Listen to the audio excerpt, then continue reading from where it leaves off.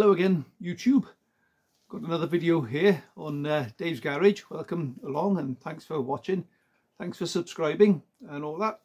Appreciate all the effort and help you guys put into it, especially your comments and your questions. It's all interesting stuff and it all keeps the channel going along nicely, so thank you very much. So on this episode we're going to make a gearbox mount for the engine and gearbox installation. So up until now it's just been hanging on a weird thing, a weird cradle thing I made to hold the gearbox in place, and so it's time to get it to sit on its own support properly. It was straightforward enough as it happens, easier than I thought it was going to be. All made from 6mm plate and just nuts and bolts and some BMW 3 Series gearbox bobbins. So you'll see how that comes out and how it pans out. I hope you enjoy the video. First time you guys will have seen my pit. There's an engine down there. Took that out of my nephew's Corsa many moons ago and it's still down there. That's got to be a good 20 years ago. One of the best things I did was build this pit. And it was a lot of work, a lot of digging, and a good couple of skipfuls of mud. But you don't have to make working on a car easier when it's not on a rotisserie anymore. So today's challenge is to make a mount from using this point here. Now the Japanese have got a funny view of metric. So if you try to put an ordinary M10 bolt in here, it won't fit. So what you need, if you're going to do this, is an M10 by 1.25 thread, not the normal M10 by 1.5. This is metric fine. So they're cheap enough to buy them. It's 8.8 tensile strength, so that'll work well. As you can imagine, it's a bit tight for space down the pit and probably a bit echoey on the sound, but we'll do our best to try and get you in. I try my best to keep out of picture and show you what I'm trying to do here. So the idea really is to have these two bobbins fitting around here. We've got plenty of depth here because the gearbox hangs down way past here somewhere, so I've got a nice little space here where these two can go. I'm thinking just sort of back this way a little bit, and so it'll sit on there nicely. So I'm really just going to rough at this to work it out. So we're looking, I'll roughly hold it in place where I want it, which is about there, measure it up and see what we got, which is about 40mm forward of those. Do the same that side, hopefully not getting in your way. We're looking about the same, so 40mm forward and approximately 50mm to the side. 50 and 40 brings us quite nicely. So I shall, knowing that measurements now, is 40mm this way and 50mm either side from those holes. We can now rough up something on the bench. Right, so first thing I've done is made a template for to drill me 2 holes in that side of the plate, if you like, because I just found this works like I did with the engine mounts. I said I'm always trying to make tap dies and screw converters and what have you, but this just works. It's just a couple of bits of scrap I'm never going to use again, and happy days. Alright, so if we get a rough idea of where we want to go with this, so we want, there's my detailed drawing. Yeah. So 50mm away from the centres of these.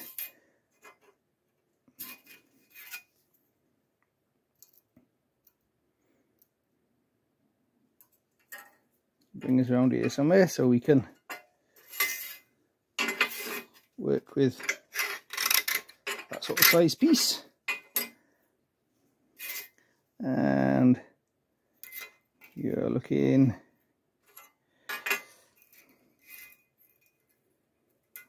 somewhere around there for the central-ish. I'm not worried about being super accurate with this at this stage, just roughing it out.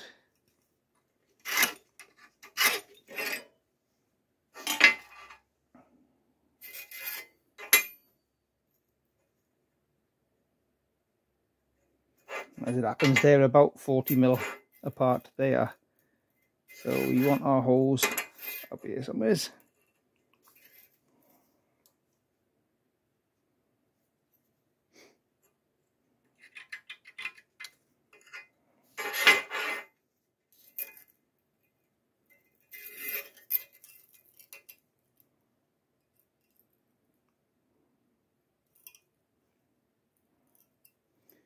About 55.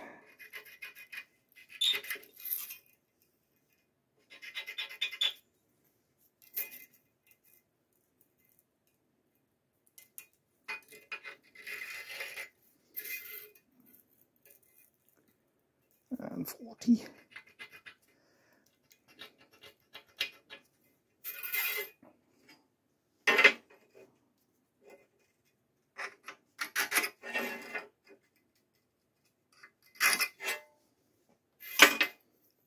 So 40 down from those. It's there.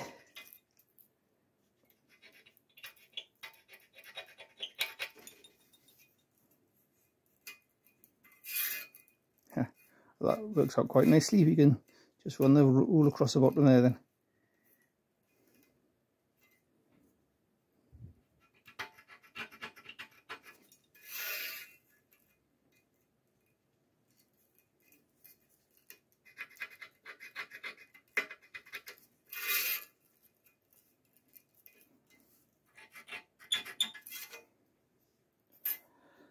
Right, so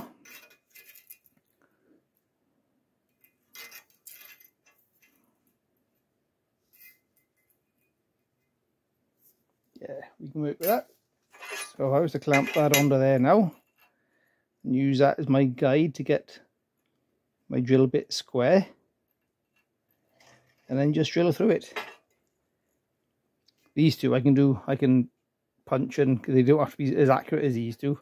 But this is why I do this, so I can get these accurate so it'll bolt up to the box nicely.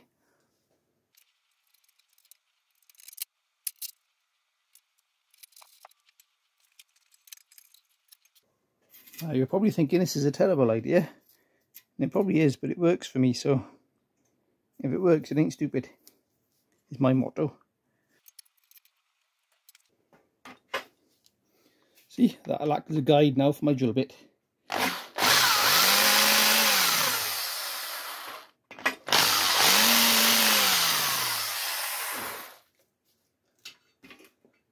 And that's all I want to do, is divot it.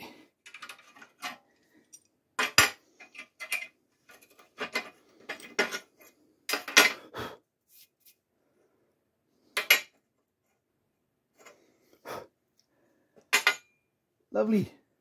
And these, I can, if I will be here because I'm on a bit of a wobble on my bench, but I can centre punch those and drill those out. Right, so I think the next thing I'm going to need to do is to run my plasma cutter up there and cut that off.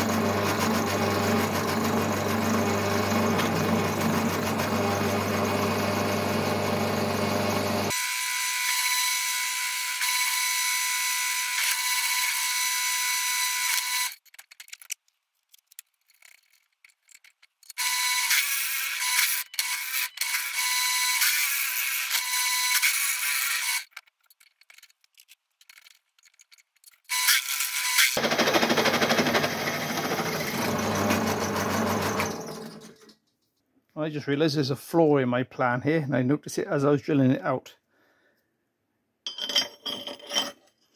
That's not going to fully support that bushing, so that needs to really be the same width as that all the way around there. But what we can do, because we're this far into it, is use this, bolt this onto the car just to give us an idea whether this is going to work or not. Okay, the answer to that is yes, it will work. So that's kind of the idea of that. So the gearbox, once there's a cradle across sort of here, the gearbox will then sit on that. And that's going to be a fairly simple bit of 6mm plate again across there. It's not particularly rocket science. It'll sort of lay flat. Find somewhere for it to lay flat along there, pick up this and lay flat again along there, and it just be a case of bolt it through the floors and sandwich it either side of the floor. That's nice snug fit there now between those bolts. But I haven't had to open those out at all. That's gone in there lovely. Okie dokie, as I was walking back to the bench, I had a brainwave. So these have got a little locating bib nib on them, which I could bring these in a little bit. So drill a new hole there, the same distance away as that is from that. So that will be my locator for this, same that side. And then these just be in just a little bit. That means I don't waste that bit of steel there. And the work has gone into that already, so that's good news. The lesson of trial and error has worked. So I started off, drill the hole directly across. Then of course you're in the same problem with it overhanging. So welded that up and drill it at an angle. And now we can fully support our bush on both sides, and there's a nice little locator there for it as well. So I shall bolt this up to the gearbox and show you what I'm after. Yeah, I think before I do that I might just tidy these edges up here so it looks a bit cleaner and sits on the gearbox a bit nicer. Something along these sort of lines, so sort of go around there nice and smooth, around there, round and up again, and just sort of smooth off the areas. There we go, very very roughly cut out, just freehand with a plasma cutter. You can clean that up with a flap disc to get that to look pretty at a later date. And on the box you get the idea of what we're aiming at hopefully now. So once there's a cradle underneath here, the gearbox will sit on that rather than hang off these. I've been prevaricating about this for quite a while. When I mean quite a while, I mean about an hour, just wondering what to do. So my first intention was to come across sort of here, making the most of this strengthening plate around here. But if I do that, I'll even put a little hole there just exploratory to see where I'm going with it. But if I do that, the whole thing's going to be putting the weight on here and sort of pivoting it downwards here, I think. I don't think that's going to work. Not particularly well anyway. And on the inside, that where that comes out is on a slant, so it's going to be awkward to sort that out. So what I have noticed though is just here, we've got a gap here and here. Where are we? Here, which is nice and flat. And when I put the gearbox tunnel in, these are overlapped by about 1 inch either side. So that gives me a nice strong flange there, which if I drill through there and through there somewhere, and then I can make a plate to come across there and pick up those. That way there's hardly any pivot in it, and there's a nice strong area there and there for it to bolt up to, and I can reinforce it from the other side with the sort of manufactured flange or washer arrangement. So I think that's going to be the way forward. So the first thing I'm going to do, drill a hole through either side and see where we're at. Right, that's worked out fairly well. So there's my 2 holes there and there. All I need to do now is make a plate. Hold the camera steady here. I'll make a plate from there across, which will then incorporate to pick up for there. Alright, this is where we're up against so far. So I've cut out a bit of steel, it's oblong, rough, oblong shape, and drilled it so this will fit into there like so. We'll bolt this up to the gearbox now and see, it just gives us an idea where we're going. And it looks a bit stupid at the moment, but this is kind of the idea. Now, as it happens, all by chance and judgment, this is, I did think I was going to have to sort of put bends on this to get it to run where we wanted it, but it's actually running fairly flat against the floor, so that's a happy coincidence, and I like those. So the next thing I'll do is mark through from above where my holes are going to be, and mark underneath here where to trim this to avoid these floor things, sort of round off these corners and stuff, and also to bring this sort of like this a little bit, just to take a bit of weight out of it.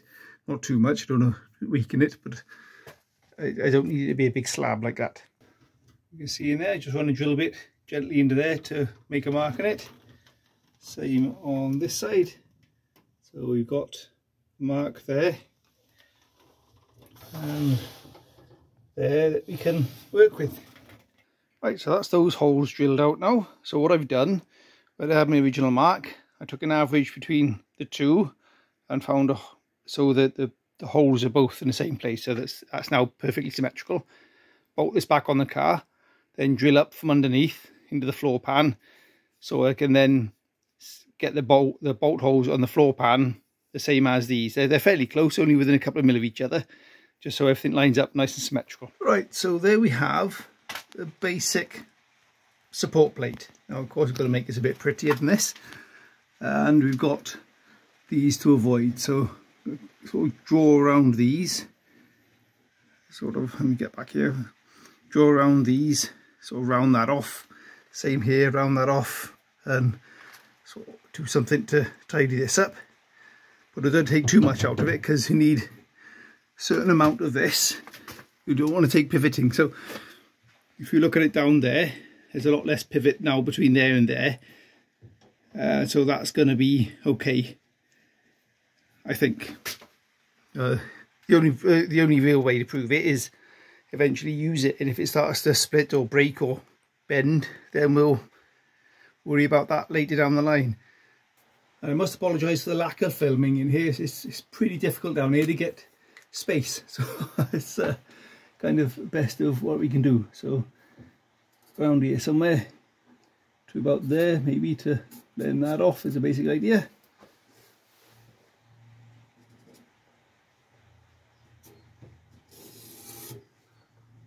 Go around all that.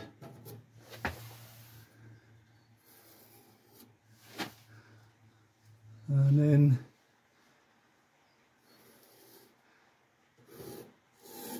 something along this sort of lines as a basic idea. We could even put speed holes in it there and there.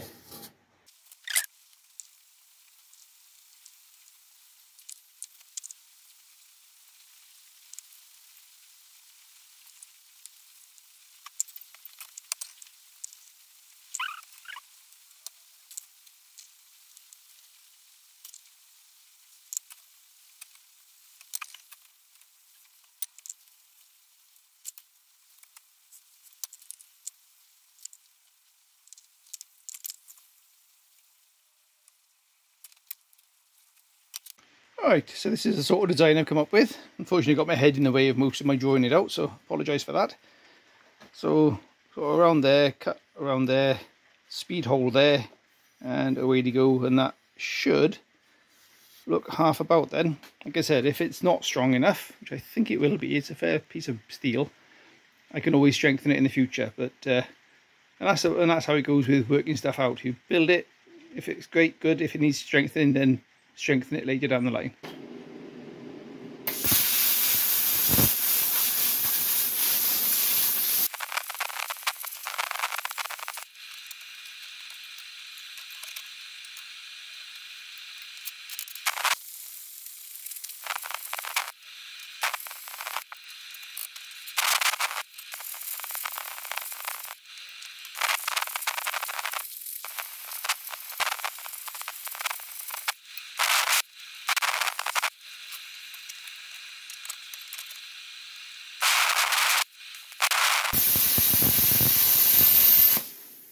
Right, there we go. So it's a bit rough and ready at the moment, but this will clean up nicely enough. All this dross here just taps off quite easily with a hammer, and the edges, I'll soon get a flap disc on them and clean those up, tidy those out. So don't worry about how rough it looks, just roughing the shape out for the moment.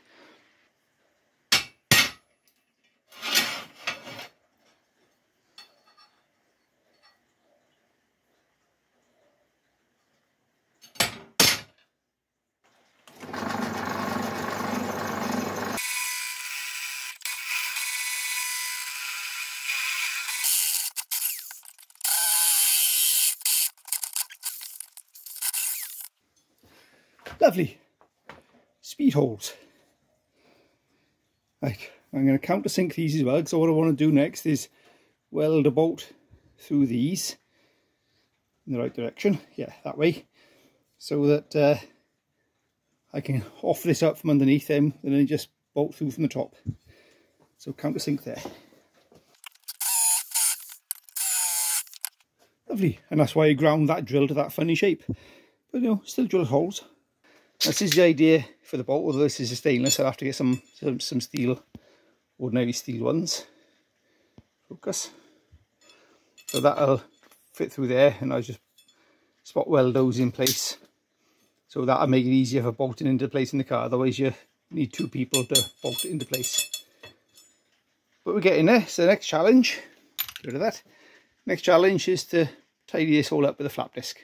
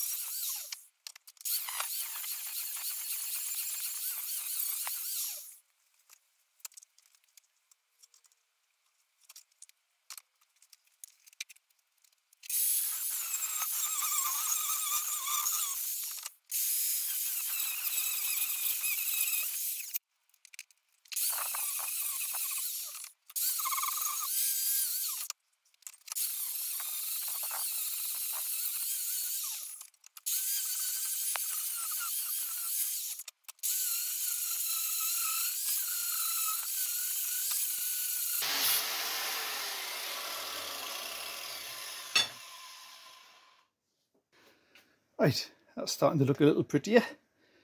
And then go get the other piece off the car and do the same to that.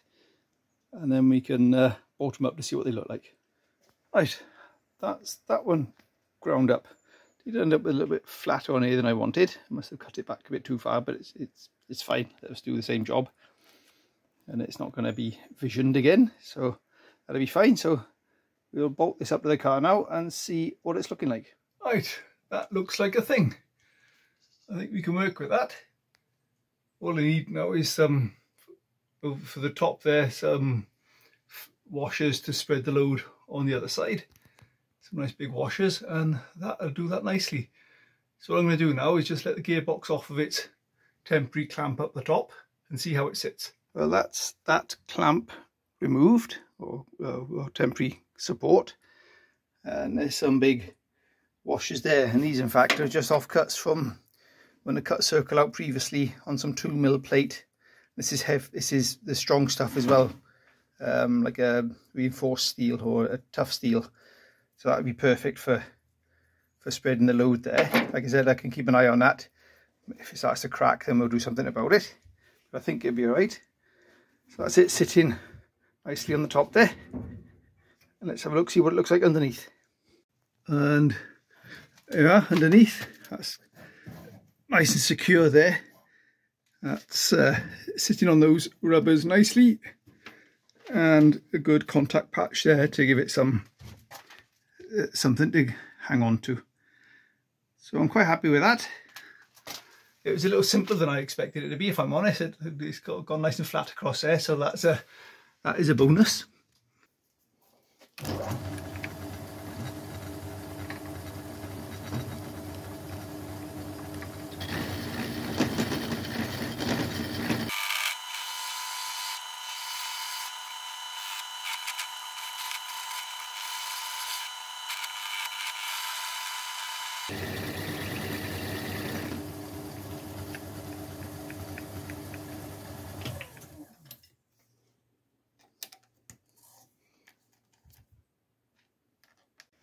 Right then, so you can see I've decided to machine up a couple of bolts instead of waiting for countersinks to come in the post.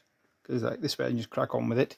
And I've machined a chamfer on the top as well, so once that goes into there, fill that with a weld. That'd be nice and strong. Same there, so bolt these up underneath, keep them dead square, and weld those in place. Lovely, job's a good one. There you go, so that's them welded into there. That's what I meant by bolting them in, so they're nice and dead square as you weld them up. So take that apart now and give this a coat of paint. There we go, a bit of paint, a little bit of hardware, and suddenly it looks a little bit prettier. Clean that off. So that's come out all right, that is. Let's bolt it up to the car and see what we end up with. Yeah, I think that looks all right. Happy days. Lovely.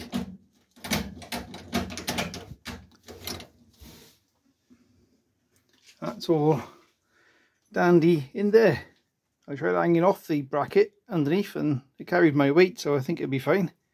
Right, well I hope you enjoyed that. It's like I said at the intro, it turned out to be a little bit easier than I expected it to be, which is always good news. When I did the same gearbox mount for the pop, I ended up having to build a cradle where it came down and across, and it became quite convoluted. So I learned a fair bit from that effort, which I applied to this effort. So it's always nice when things go a bit better than expected. If anybody watching is concerned that it's not going to be strong enough, or where it bolts into the floor it's not going to be good enough, well, we'll watch the space to see how that pans out. I think it's going to be okay. It's a fair contact patch with the floor and a reasonable size washer on the top to spread the load. If anything, maybe that needs to be a little bit larger, or perhaps a bit longer, maybe a bit of an en-bloc shape to spread it around. But we'll watch your space and see what happens with that. There's not a massive load on there. The twist of the torque of the engine and box is well spread out now, so that's well, the load of that is spread nicely. And the weight of the box at that point isn't that much. No, the engine mounts are taking the bulk of the weight and the engine because of the way where they are. So I'm not overly worried that's going to be a problem, but we'll see how it gets on once we get the car on the road and give it a good testing and see what happens. Thanks again for watching, and see you on the next one.